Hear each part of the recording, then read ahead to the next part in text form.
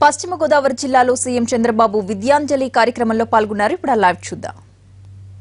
ఈ రోజు చదువు అనేది మీ జీవితంలో ఒక వెలుగు తేవాలి. చదువు అనే దానిపైన నాలెడ్జ్ ఎంత ముఖ్యమో దాన్ని ఆచరించడం కూడా అంతే ముఖ్యం. అది ఆచరించినప్పుడు బ్రహ్మాండమైన ఫలితాలు వస్తాయి. అలాంటి ఒక కథ నేను చదివినిపించిన తర్వాత మీరు విశ్లేషణ చేస్తారు.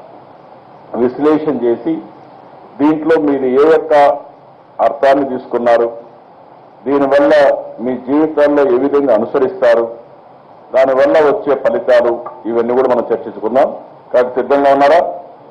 అటెన్షన్ ఉందా? కాన్సన్ట్రేషన్ ఉందా? మళ్ళీ నేను చదివి వినిపించిన తర్వాత మీరు చెప్పగలుగుతారా? ఓకే, శ్రద్ధ పెట్టండి, ఎవరు కూడా డిస్టర్బ్ చేయొద్దండి. దురాశ దుఃఖానికి చేటు. అనగనగా ఒక ఊరు, దాని పేరు కళ్యాణ కటకం. గుర్తుపెట్టుకోండి, పేరు కళ్యాణ కటకం. ఆ ఊర్లో ఒక బోయవాడు ఉండేవాడు. అతని పేరు భైరవుడు. ఆ బోయవాని పేరు భైరవుడు. అతను ఓ రోజు అడవికి వేటకెళ్ళాడు. అక్కడ ఒక చిన్న గుంత తవ్వి అందులో నక్కి నక్కి కూర్చున్నాడు. అటుగా వచ్చి జంతువుల్ని ఎరగా మాంస మొక్కలు వెదజల్లాడు. జంతువుల కోసం ఏం చేశాడు? గుంతలో కూర్చున్నాడు. కూర్చొని ఏం చేశాడు? అటుగా వచ్చే జంతువులకు ఎరగా మాంస మొక్కలు జల్లాడు. వాటికి ఆశపడి అటుగా ఒక జింక వచ్చింది. అది రావడమే ఆలస్యం. భైరవుడు దాన్ని చంపి ఇంటి దారి కట్టాడు. తోవలో అడవి పంది కనిపించింది దానికి. దాంతో ఈరోజు నా అదృష్టం అనుకున్నాడు. ఎందుకంటే అక్కడ జింకను అక్కడ గంటాడు. అక్కడి నుంచి వస్తూ వస్తూ అడవి పంది కనపడింది. అది కూడా నా అదృష్టం, రెండో దొరికిందని చెప్పి ఆనందపడిపోయాడు. పందికి బాణం గురిపెట్టి వదిలాడు. బాణం పందికి తగిలింది. అయితే అది చచ్చిపోలేదు. గాయపడి కోపంతో భైరవుడి మీద పడి దాడి చేసింది. పంది భైరవుడు పొట్లాడుకున్నారు. ఆ పొట్లాట్లో భైరవుడి ప్రాణాలు పోయినాయి. ఆ తర్వాత పంది కూడా చచ్చిపోయింది. భైరవుడు పంది పోట్లాట్లో వారి మధ్య ఓ పాము కూడా నలిగి పచ్చడైపోయింది. ఇప్పుడు విన్నారు మీరు. జింక కోసం వెళ్ళాడు, మాంసం వేశాడు. వేసిన తర్వాత ఒక జింక వచ్చింది, దాన్ని చంపాడు. ఇంటికి వస్తున్నాడు, దారిలో ఒక పంది కనపడింది. ఆ పందిని కూడా మంచి అదృష్టం, నాకు జింక చనిపోయింది, ఒక పంది దొరుకుతుంది, పందిని కూడా ఇది పెట్టాడు. గురి కట్టింది. పంది వచ్చి ఈయన్ని అటాక్ చేసింది. ఈయన చనిపోయాడు. చనిపోయినప్పుడు వీళ్ళిద్దరి మధ్యలో ఆ పంది కూడా మళ్ళా ముందుగానే ఈయన బాణం వేసేది, అది చనిపోయింది. వీళ్ళిద్దరి పొట్లాట్లో ఒక పాము కూడా బాగా పచ్చడైపోయి అది చనిపోయింది. కాసేపటికి దీర్ఘారావం అనే నక్క అటుగా వచ్చింది. నక్కను చూశారు ఎవరన్నా? ఎక్కడ చూశారు? ఎక్కడ? చాలలో, జూలో, అడవుల్లో చూస్తాం సార్. వస్తుంది. మీరు చూసారా? చూడలేదు సార్. చూడలా. ఎవరన్నా చూసారా? నువ్వు చూసావమ్మా? ఎక్కడ చూసావు? చిన్న తిరుపతిలో సార్. ఓకే. ద్వారకాత్రంలో చూసావా? ఓకే. కాసేపటికి దీర్ఘారావం అనే నక్క అటుగా వచ్చింది. అక్కడ చచ్చిపడి ఉన్న జింక ఉంది. పంది, పాము, మనిషి చూసి నాలుక చప్పరించింది. చాలా రోజుల దాకా తిండికి ఎదుర్కోవడం అవసరమే లేదు అని ఆనందపడిపోయింది. మనిషి మాంసం 4 రోజుల దాకా సరిపోతుంది. పంది, జింకల మాంసం 2 నెలలు గడిచిపోతాయి. పాము ఓ రోజుకు సరిపోతుందని లెక్కలు కట్టి ఆనందించింది. పడి ఉన్న విల్లును చూసినప్పుడు దాని తాడుకుని నాకి చూసింది. జంతువులతో చేసిన తాడని తెలుసుకుంది. ముందు నరాన్ని తిని ఈరోజు సరిపెట్టుకుంటాను, తర్వాత జింక, పంది, పాము వాటన్నిటి తినవచ్చనుకుంది. విల్లు తాడుకి మరోసారి నాకి తినేందుకు దాన్ని కొరికింది. నక్క అంతే. తాడు దిగింది, విల్లు విచ్చుకుంది. ఆ విచ్చుకోవడంలో నక్కకి చెప్పని దెబ్బ తగిలింది. దాంతో నక్క చచ్చిపోయింది. మీరు చూసారా ఏం జరిగింది ఇక్కడ? ఇవన్నీ కూడా ఊహించుకోనండి. అక్కడంతా కూడా 4 రోజులు మనిషి మాంసం సరిపోతుంది, పంది జింకల మాంసం 2 నెలలు గడిచిపోతుంది, పాము 1 రోజు సరిపోతుంది. అదే మరి అక్కడ ఉండే తాడు చూసింది, అది జంతు నరంతో కట్టారు కదా, అది కూడా ఒక తినేస్తే సరిపోతుందని జంతు నరంతో కట్టిన తాడుని కొరికింది. కొరికితే ఏమైంది? విల్లు విరిగింది, వచ్చి కొట్టుకునింది. కొట్టుకుంటే ఏమైంది? నక్క చచ్చిపోయింది.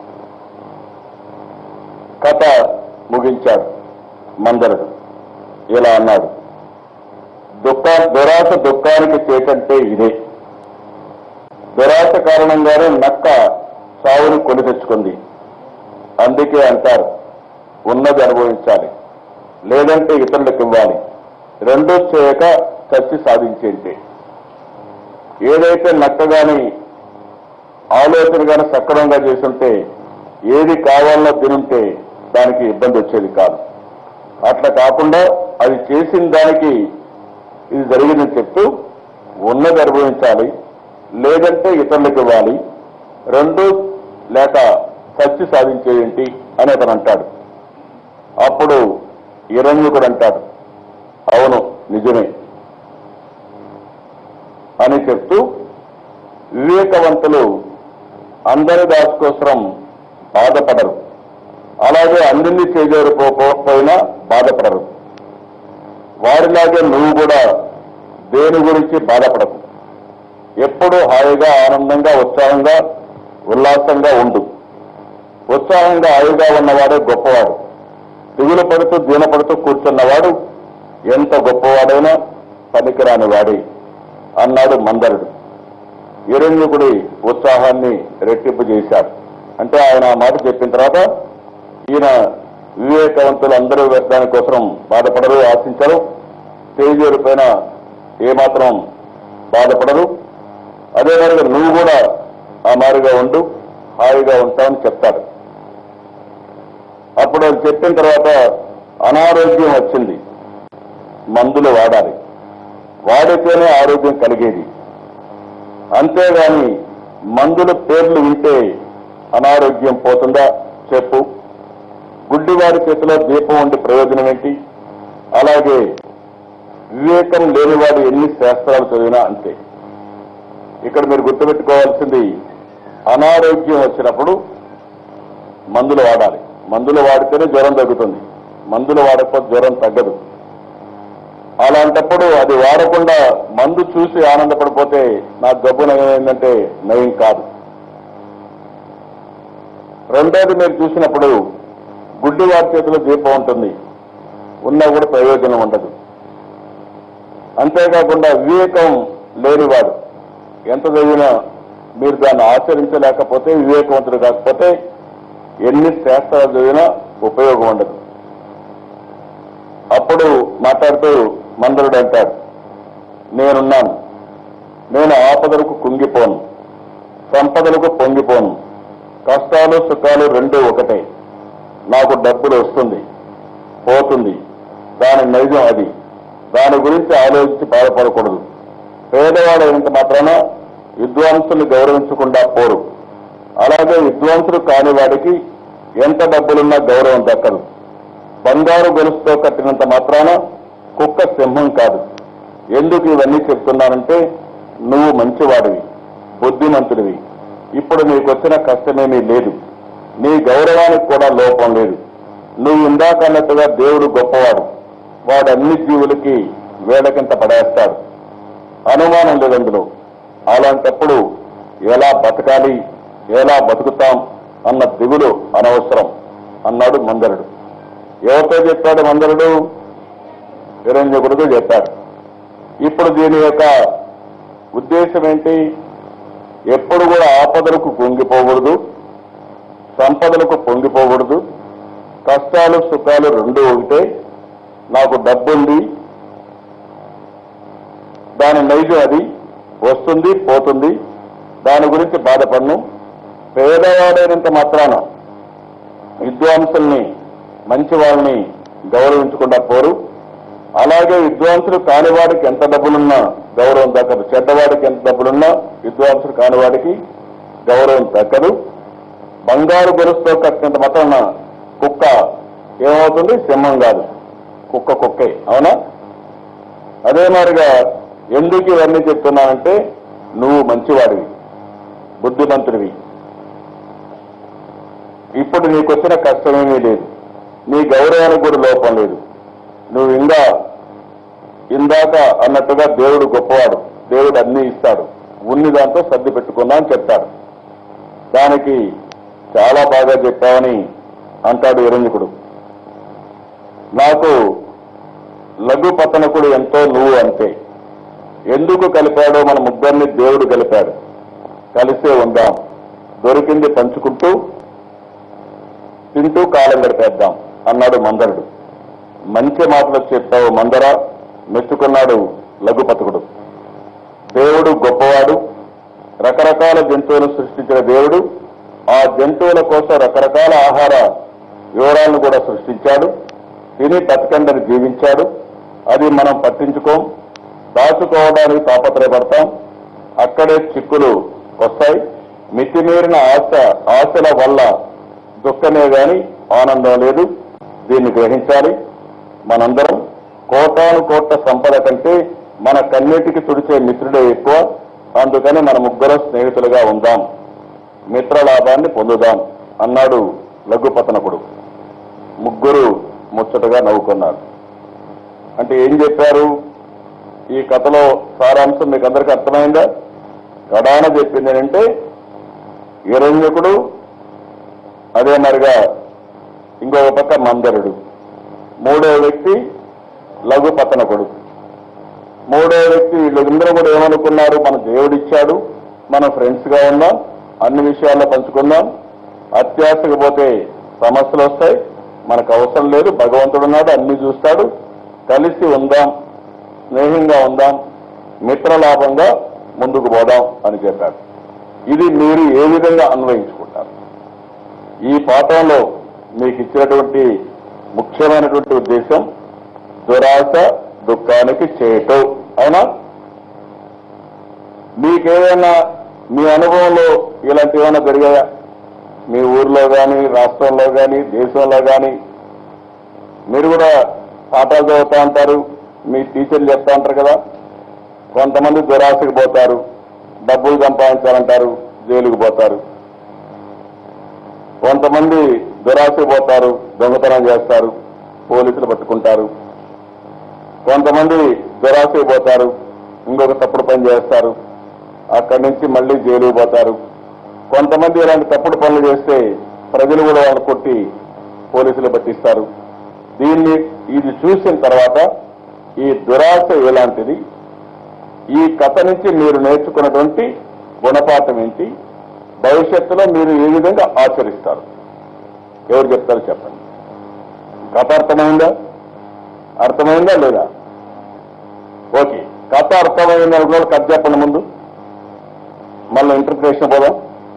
ఎవరైనా సరే కథ అర్థమైంది అనుకున్న వాళ్ళు ముగ్గురు మధ్యలో జరిగింది. ఎవరి ముగ్గురు మధ్యలో? హిరణ్యకుడు, మందరుడు, ముగ్గురు మధ్యలో జరిగింది. కథ ఏం జరిగింది? మొదట్లో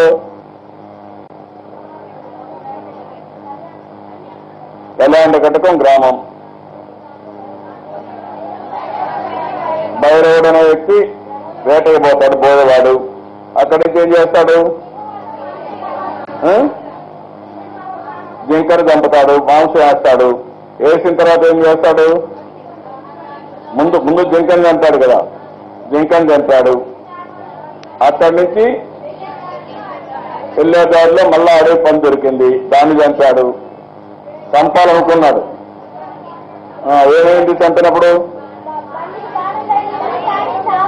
అది చావలేదు. అదేం చేసింది? వచ్చి పడింది. జరిగిన సంఘటన ఏం జరిగింది?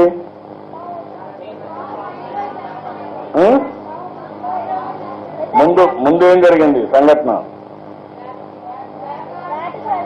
ముందు వచ్చి పంది వచ్చి పోయేవాడిని చంపేసింది.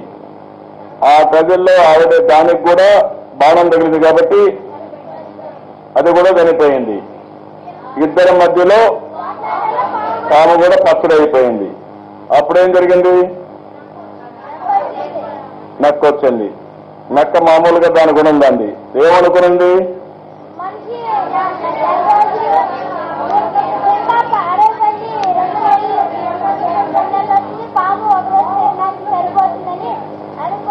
అనుకుని ఆనందపడిపోయింది.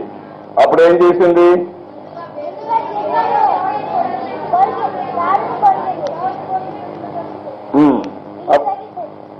ఇల్లు దగ్గర అది తెచ్చిపోయింది.